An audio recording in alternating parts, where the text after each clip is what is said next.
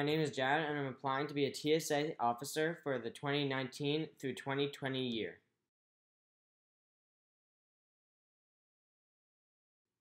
Although I am only a sophomore, I have participated in TSA for the past 2 years and have also gone to the state conference for animatronics at TC&J for the past 2 years. I have loved my experiences with TSA and am hoping to go back to the state conference next year as a TSA officer.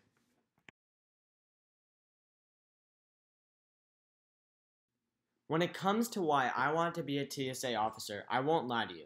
I do believe that having a leadership position, such as TSA officer, looks great for colleges and will definitely help me out with NHS.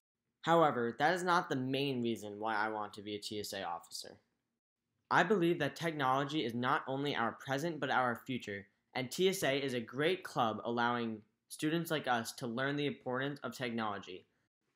Knowing this, I want to be a TSA officer to not only expand my education of technology, but to help others in the process. If I became a TSA officer, there are many things I will contribute to the club for next year. For example, I will be very communicable as a TSA officer. Since I have gone to the state conference for the past 2 years, I know that it can be very stressful. And I want to help each student participating in the state conference understand every little facet of their competition so that they have the best chance of succeeding.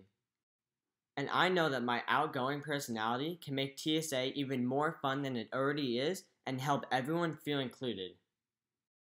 Finally, if I was given the position as TSA officer, I know that I will be committed and driven to helping TSA run smoothly and properly. Thank you, and I hope you consider Jared Goldberg for TSA officer position 2019 through 2020.